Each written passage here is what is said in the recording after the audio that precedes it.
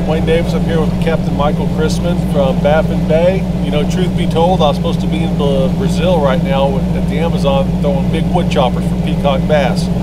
But my travel buddy, Bobby Walker, came down with the COVID and shut us down. So now we're gonna make lemonade out of lemons. And so we're gonna be fishing the next couple of weeks here in the Port Mansfield, which is by far the best fishery that I know of anyway. It doesn't have peacock bass, but it certainly has other good species that have a good time. But nonetheless, you know, water temperatures dropped down into the 40s. It's working its way back up now. We think the fish are going to move into the potholes. We don't know. We need to get out there and see. Water levels low, lowest it's been all year. Mike, what are you seeing up in Baffin? Pretty much the same thing. These fish, water level depending on it, they've been hanging out in that deep water with these fronts coming in, and as we have this warming trend, they kind of push it up towards sand flats just because that sun heats up that water nice and good. Finally, we don't have really much shrimp left in the bay, so these trout and redfish are starting to just fill up with mullet. So here within the next couple months, we should start seeing some size, and hopefully we actually get some water to come up a little bit because it's pushing pretty low and we get a hard northern. It'll be even a little lower. Yeah, well, the water is the lowest I've seen it this season, which is okay down here for us because I really think I can set us up in an area where we'll be able to capitalize on that low water. So we'll see what happens today.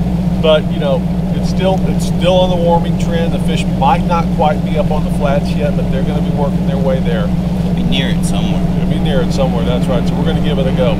Wish us luck.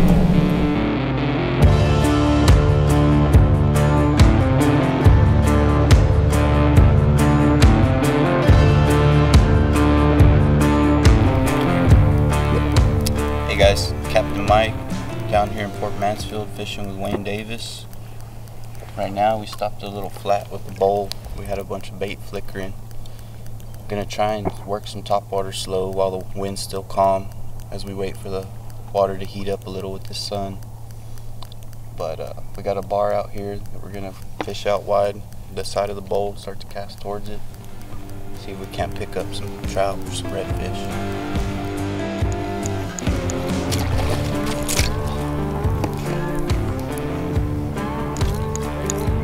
Yeah, so what we had was, you know, we pulled in here, there's a little bowl. We saw big wakes moving. Water temperature still pretty cold in the low 60s. Captain Crisman had a nice blow up on his topwater, working them real slow. I had one big wake behind mine, thought about it twice, didn't commit. Bait's nervous, but the fish just aren't feeding yet. The water temperature hadn't started on that increase is what we're hoping to do. Waiting for that. As soon as that happens, I think the bite's going to trigger and we're going to get into some fish. But we're going to make a quick move and reset and then come back through just off about 100 yards because fishing in the winter, anytime for that matter, you know, just moving 100 yards, 50 yards, 200-300 yards makes a big difference. When you try to dial in on these bigger fish. So hopefully it pays off for us.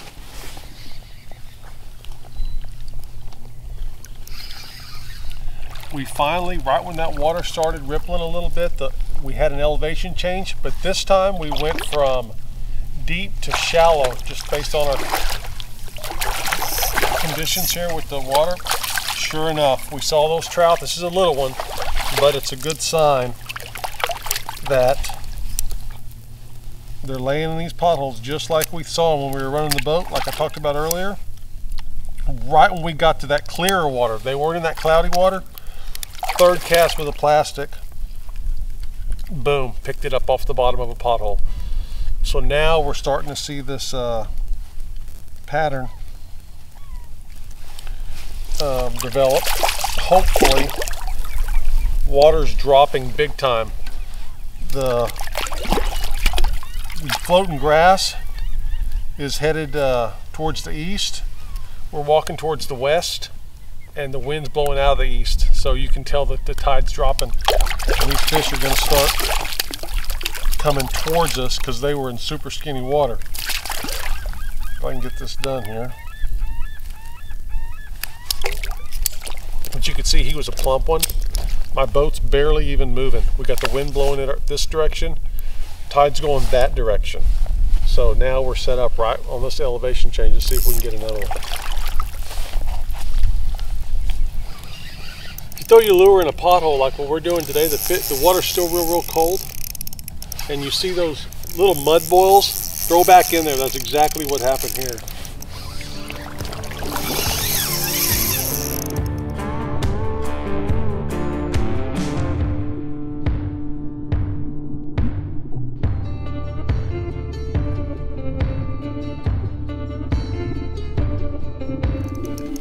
Now it could have been a trout in there with them, and the trout spooked with the mud, and then this red just hung around and wanted that bait when I threw it back in there the second time. This is the second mud boil that we saw fishing out here, and we saw a bunch of really nice trout. So we figured we'd make a wade through here and see. Without a doubt, this fish ate the lure, as you can see. And it's going to be a 7-pounder or so.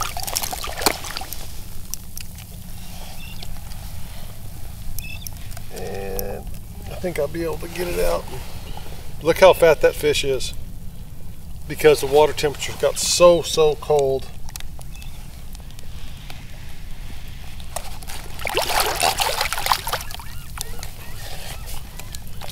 But again, just a really fat redfish. That fish is full. Let this baby go.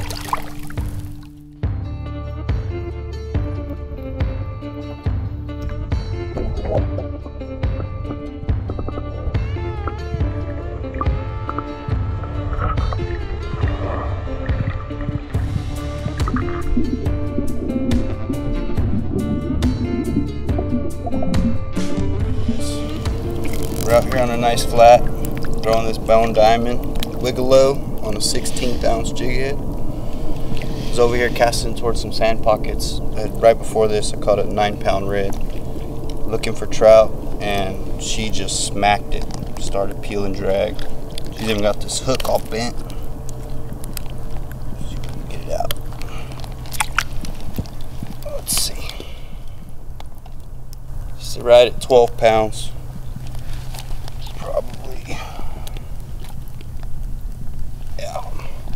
About 31, 32.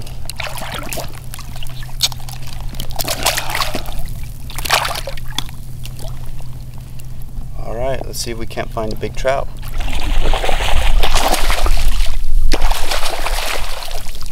Oh, dude. I was looking at that pothole and I saw that dark shadow just come right up.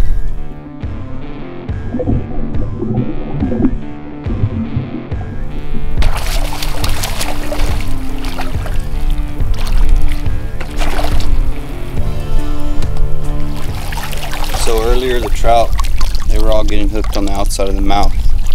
Now, looks like they're starting to get a little hungrier.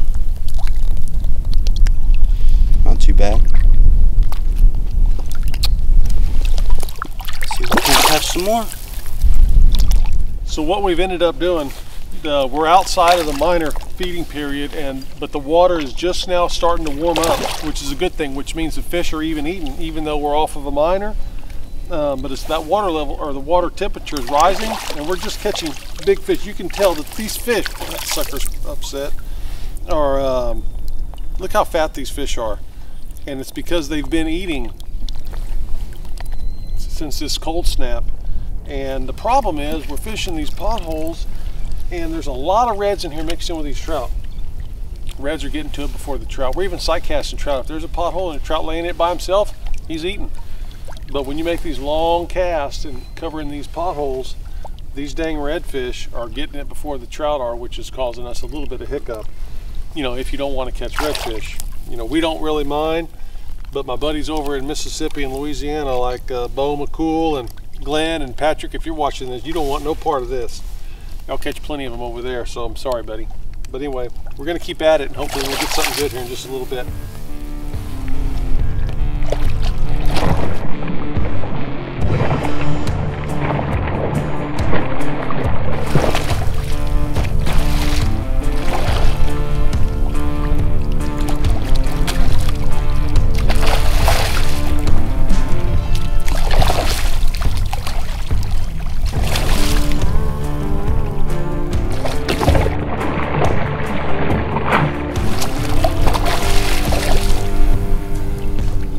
know, Jimmy, I'm not a big corky guy, but I'm bound and determined to catch one on it. And good old Captain Michael Crisman rather, hooked me up today because I don't even own one.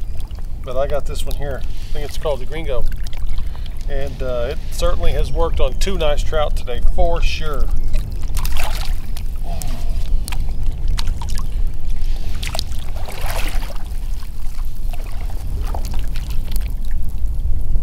This fish is just as plump as it can be.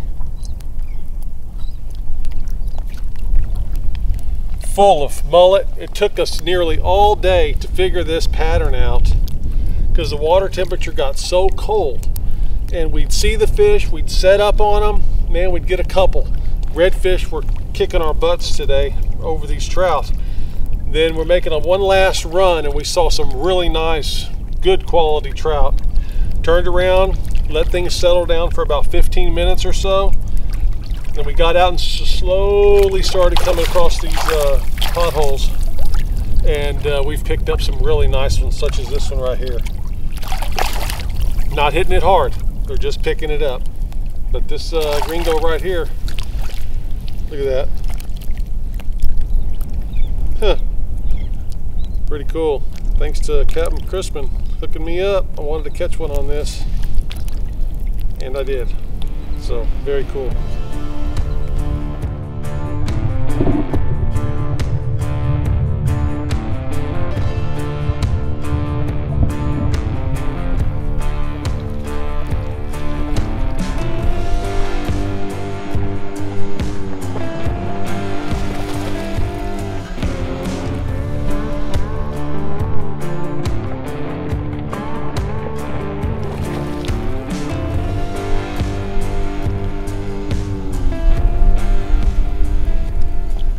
Thing I'm trying to do is keep my line tight so that this fish won't swallow this bait any further. I think we're going to be okay. Oh yeah, there we go. Look at that. Whew. There was 2 big trout swimming together. And then this one hit it. Real nice South Texas trout right there. Finally kind of got them figured out today. Took forever though. Let this girl go.